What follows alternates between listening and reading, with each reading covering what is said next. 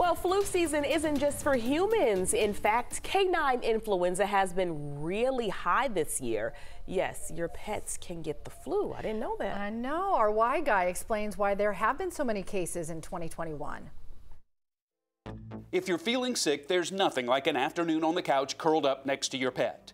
Don't forget to comfort your pup if he gets sick. Dogs don't behave the same way as humans when they're sick, but we do share some of the same illnesses, like the flu. In fact, cases of canine influenza are on the rise in 2021, so let's explore why.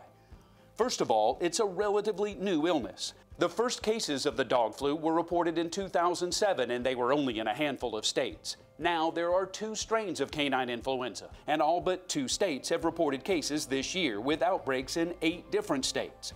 Dr. Jerry Klein of the American Kennel Club tells us it's such a new illness, dogs have little to no natural immunities. During the pandemic, pet owners have been less likely to take their pups to the vet for regular wellness checks and shots. There are flu vaccines for dogs that require yearly boosters. Dr. Klein says when a pet owner neglects to take their dog in for a booster, the animal is more vulnerable to canine flu. Pet owners are getting out more than they were early in the pandemic, taking their dogs to the park or boarding them with other animals so they can travel. Those are situations where canine influenza can spread. Dr. Klein says pet owners need to talk to their vet about vaccinations. They're not required and they're not for every dog. If your pet isn't around other dogs much, they may not need to be vaccinated. It might be a good idea if your pet is a social animal.